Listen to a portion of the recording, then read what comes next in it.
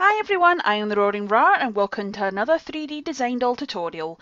Today we're going to do the video I've been meaning to do for quite a long time, and it is how to download models via the Design Doll website into 3D Design Doll. It's great if you don't want to create the pose yourself. If someone's already created the pose, it saves you quite a lot of time trying to do it yourself if you don't feel too confident using a lot of the features in the program. And here's how we're going to do it. Up here in the very top of the screen, where it says enter DA number. DA just stands for Doll Altair. Now, that's basically the website, and we're going to show you how that works now. It's this simple website here. It's by Terawell Software. If all you do is just type in 3D Design Doll poses into Google, this is the first website that's going to pop up. But I'll provide a link down this into the description, so it's easy enough to find. And guys, this is fantastic. All you have to do is just select a pose. You find the one you want, so let's go for a running pose. Running poses can be the trickiest ones to recreate because there's so much weight involved in them. Let's try and go for something that's a little more complicated. I mean, this is quite a weight-based one right here. So all you do is select the doll, and it's this number up here that you're looking for, DA. So simply highlight, copy, go back into your program.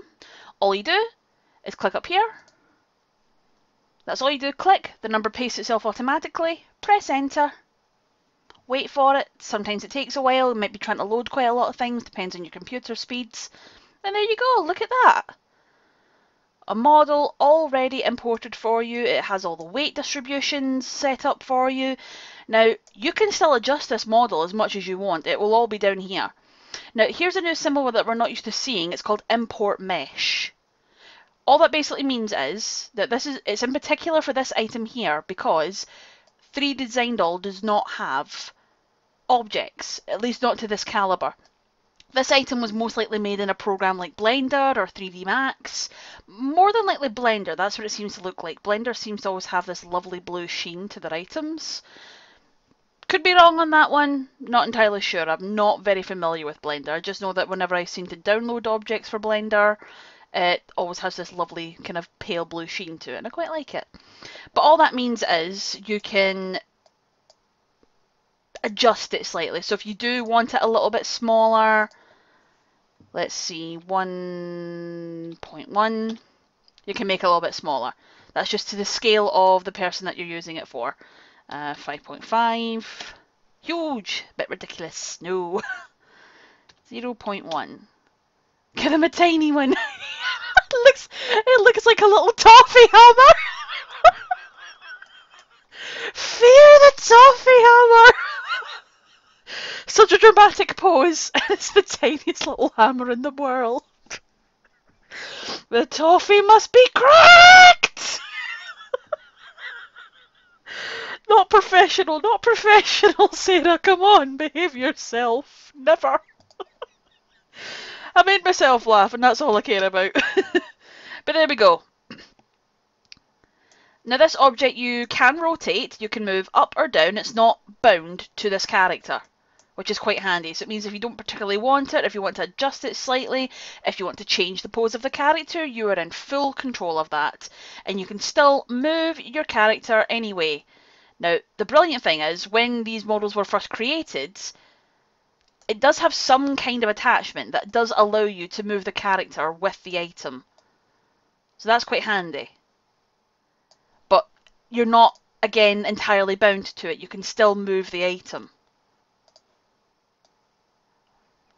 But the item is bound, I guess, in a sense. But all you would have to do is just move the item, or move the body first and then the item afterwards. So, in a way, okay, I'll retract that. It is, whoopsie daisies. I'll retract that. It is still bound somewhat to the character, but not to the point where you are massively restricted by it. So there is a little give in there for everybody to use. But it is so handy, because now you can just remodel this pose to however you want. You can still adjust where the character is, you can fix the fingers, you can still do everything that you normally did with this character. And that just makes life so much easier. You can still adjust everything to the way you want. If you wanted to give it more masculine features, you could definitely do that.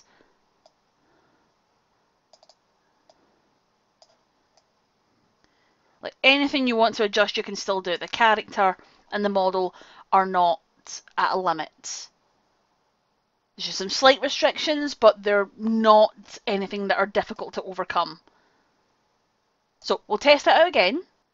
Go through the poses. You don't even need to click on it, you could just remember the number yourself, but it helps.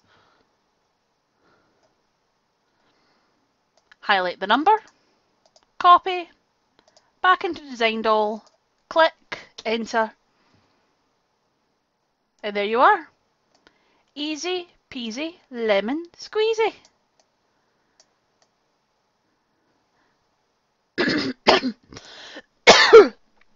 Oh dearie dear, my throat. Now isn't that just so much easier to have to do? If you have so many characters you're trying to do, or if you can't find the reference you're looking for, or maybe you just can't be bothered, you just don't want to go through the process of modelling the character, you just want to draw. And you don't want to go through that process of modelling the character because maybe that's not something you're very good at. Here you go, it's all here for you. It makes life so much easier.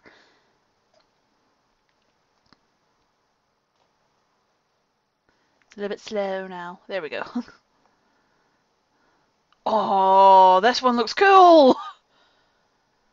Gimme, gimme, gimme, gimme, gimme. I want this one. And you don't have to have just one model either. You can have many as you want. Look at that one. Oh, super cool. Oh, no, okay, now this actually looks like it could be a comic.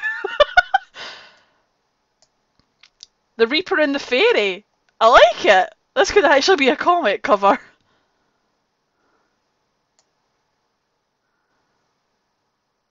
Yeah, like right there is the cover of a comic. I love it.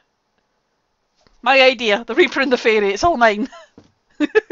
Anyway, guys, that was simply how to import pre-made poses and partly objects into 3D Design Doll to make your drawing experiences a lot easier. I am the Roaring Roar. Thank you for watching. Please feel free to share the video and take care. Bye.